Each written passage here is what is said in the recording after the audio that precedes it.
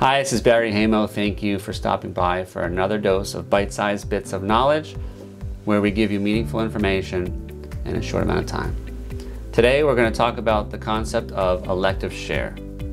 Elective share is really something very interesting. You cannot disinherit your spouse in Florida. You have to move to Georgia to do that. If you disinherit your spouse, or you give your spouse less than the magic number, which is 30% of your elective estate, your spouse can elect to take 30% of your elective estate. The elective estate is your probate estate plus things that pass outside of probate. So it could be a lot more than you think. And it is a process. It requires affirmative filings. It requires disclosures in the probate process that we just talked about. So it's really important to understand that spouses in Florida have rights. They have the rights to inherit.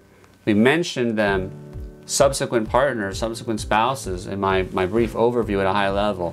This is where it kicks in. They have rights to your assets. If you want your assets to go to your family and not a subsequent spouse, you gotta do some planning. Because elective share will kick in. They have the rights. If they execute those rights, if they exercise those rights, it's what's going to happen. It's very simple.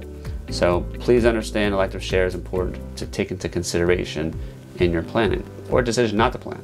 Thank you for stopping by and stay tuned for more.